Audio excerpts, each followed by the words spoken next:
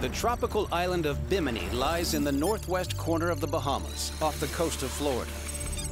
In the center of the island, the WorldView 2 satellite captures this image. This is a really strange image because you have this dark green, lush landscape all around, but you have this kind of like light-colored outline of what almost appears to be a shark. Why is there a giant mound shaped like a big shark rising out of the swampland in the Bahamas? The waters here are among the most shark-infested on the planet. There are at least 13 different species of shark recorded here in teeming numbers, drawn to the islands from far and wide. From cannibal hammerheads and aggressive volatile bull sharks to the lethal blacktips and tiger sharks, among the largest and second only to the great white for recorded attacks on humans. The local Tiger Beach is one of the most shark-infested beaches in the world. We do know that the Taino people who inhabited many of these islands in this area would have been very familiar with sharks. Some individuals, if they were able to kill or capture a shark, they would take the teeth and make a necklace out of them as a way of showing that they could conquer this animal spirit. It's not strange that the natives who once lived here should fear and respect the shark. The question is, did they worship it? There's no question that ancient cultures elevated or deified certain animals in their cultures, creatures that they looked upon as being powerful and representing positive or spiritual qualities that they admired. Ancient Egyptians worshipped certain animals as gods. Horus the hawk, Anubis the jackal, Nekhbet the vulture. Their priests worshipped them with spells, magic, and sacrifice. Did the ancient Taino people who for centuries inhabited these islands do the same? Most records of this primitive people were lost when the Spanish conquistadors slaughtered and enslaved them. The only way to find out more is to examine the site. Explorer George Karunis has carried out research into great white sharks. He's come to the Bahamas to investigate the image, but before he heads out to Bimini Island, he wants to know what the locals make of it. He's been given a lead, local amateur historian Ashley Saunders. Hi, I'm looking for Ashley. I'm Ashley Saunders, sir. Oh, my name's George. I understand that you're the historian. I certainly am. I've been documenting the history of Bimini now for better than 20 years. The shark mound. Is it man-made or is it a natural occurring thing? The shark mound has been shaped by humans, a human civilization, prehistoric.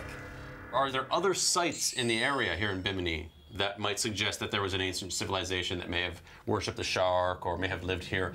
Well, in 15 feet of water, there's a submerged set of stones that might be pointing to ancient civilization, a prehistoric civilization. And these stones have been baffling us on this island for generations. Interesting. Is there anything near the shark mound that may be of significance? Well, it's same as if the nose is pointing towards the spring, the healing hole. The healing hole? The fountain of youth. Discovering the mythical Fountain of Youth has long been the dream of explorers. Local legends say that it became the obsession of Spanish conquistador Juan Ponce de Leon. In 1513, he came here looking for the fountain of youth that he heard about from the Indians down in Puerto Rico. So you think the healing hole may have been the fountain of youth that Ponce de Leon was looking for? Might be. Interesting. Now George has a number of leads to follow. Bimini's shark mound lies hidden in the northwest corner of the island, on the edge of the coastal shelf. George must get there by boat. On his way, he stops to investigate what locals believe to be an ancient underwater road. We're anchored right above Bimini Road. It's a series of huge stone blocks that run the entire length of the coastline. Some say that it's a remnant of a lost ancient civilization that's now sunken under the waves. I need to check it out for myself and see what it looks like. If there are, beneath the waves, the ruins of some ancient construction, it would suggest Bimini's ancient inhabitants were equally capable of building a shark mound. But it's difficult to tell. At first glance, it's not really obvious what's going on. Seem out of place. Bahamas is known for its sandy bottoms, but here we've got hundreds and hundreds of these huge stone blocks lined all the way along the coast here. We're talking about a series of what appear to be man-made blocks laid out relatively flat that extend for over half a mile in a linear feature that absolutely looks like it was constructed. But in fact, I think it is a natural feature. And a lot of people say that Mother Nature doesn't make 90-degree angles or straight lines, and that's absolutely not true. Geologically, we see this all the time.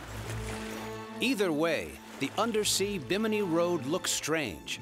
If it's natural, then it's unusual. If it's man-made, then it's remarkable. George pushes on towards the large shark shape indicated in the satellite image, which seems to be perched on the coastal shelf at the edge of the Bahamas.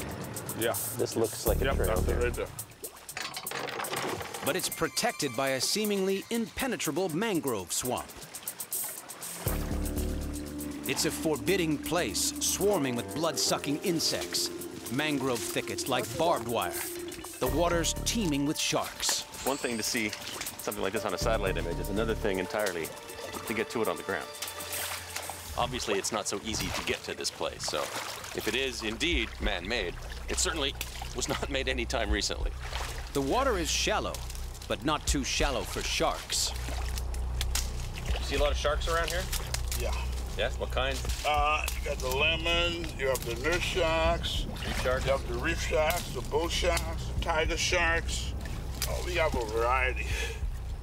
If you see a baby shark, don't get excited either, okay? If I see a baby shark, don't get excited? What if I see an adult shark? Just gotta let him go past too. Just let him go past. This lane is only wide enough for either me or the shark. Open your leg and let him through. I'm not opening my legs for any shark. What is really strange is that the environment is really inaccessible. This whole swampland is not a place where you would normally find something like this. The mangroves are around the water, but there's a clearing right here. You can sort of see, if you look closely, where the mangroves basically stop. So Shark Mound has got to be very close now. I see dry land. Yep, that's the shark mouth. Bingo.